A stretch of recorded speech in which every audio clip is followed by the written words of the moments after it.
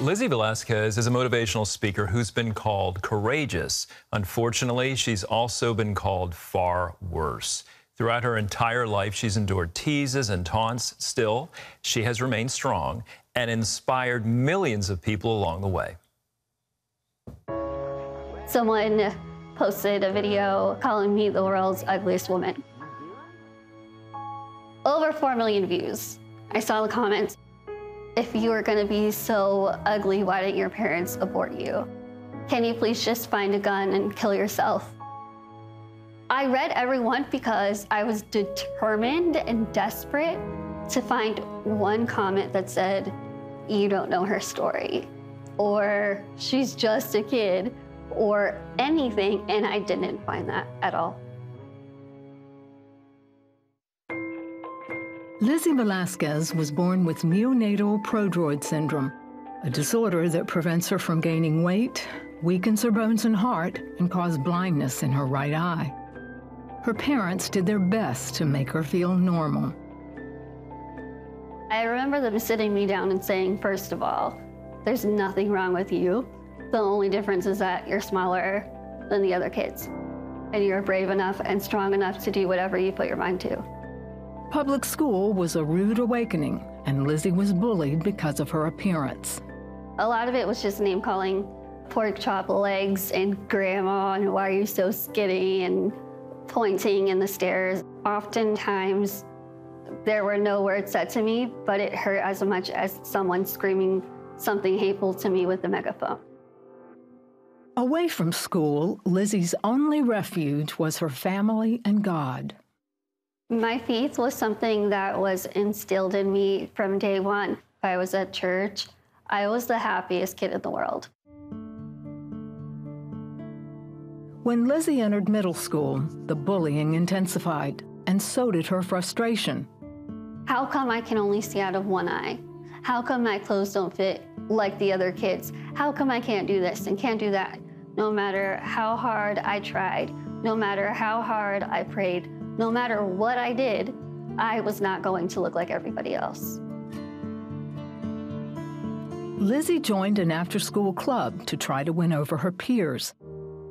It was there she realized she needed to change her attitude.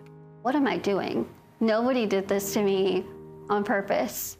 Lizzie, stop whining. Stop complaining. God is the reason why I'm here. If I'm going to continue on this faith journey, I need to actually walk it. I have God here with me, and He's not leaving this path. And if He's not leaving this path, neither am I. From that point forward, things began to change. I was really happy. Everything was going well. I had incredible best friends around me. Lizzie's confidence grew, but she wasn't prepared for what would happen her junior year of high school. I don't think I'll ever be able to adequately describe what I felt in that moment.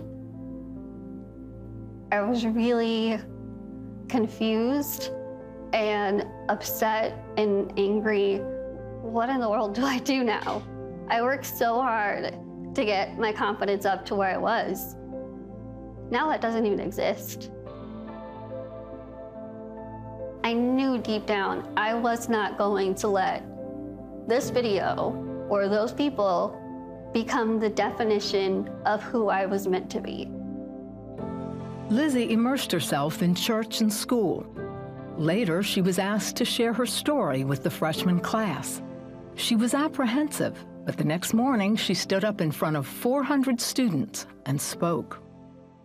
Halfway through, I looked up and I realized that everyone was just listening. It was silent in there. And in that exact very moment, I had never felt more comfortable and confident in my own skin. And I realized we all know what it's like to be bullied. We all know what it's like to feel like you're not good enough or pretty enough or strong enough. When Lizzie finished speaking, she finally felt she understood God's plan for her life. I looked up and there was like a line of students who were wanting to come up and hug me and telling me how much my story touched them. I get chills thinking about it because it was just like this moment of like, I'm gonna be okay. That was the day that I found my purpose. For the next 5 years, Lizzie shared her story at churches and conferences nationwide. Then in 2013, another video of her went viral.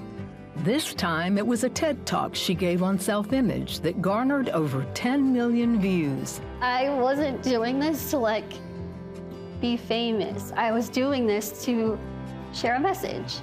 The whole speech, every word that came out of my mouth was a God thing. It wasn't me. Now Lizzie speaks around the world, hosts her own YouTube channel, and has written several books. In Dare to Be Kind, Lizzie shares how to overcome life's challenges. I feel like Jesus put me in this little body to show people that no matter what size you are, or where you come from, or what you go through, there is a God who is there, who will never leave you, and that will surpass any obstacle. Hey everyone, I'm Ashley Key. Thank you so much for watching this video. Be sure to like, subscribe, and hit the notification bell so we can reach more people with encouraging content like you just watched, and so you never miss a beat. See you next time, and God bless.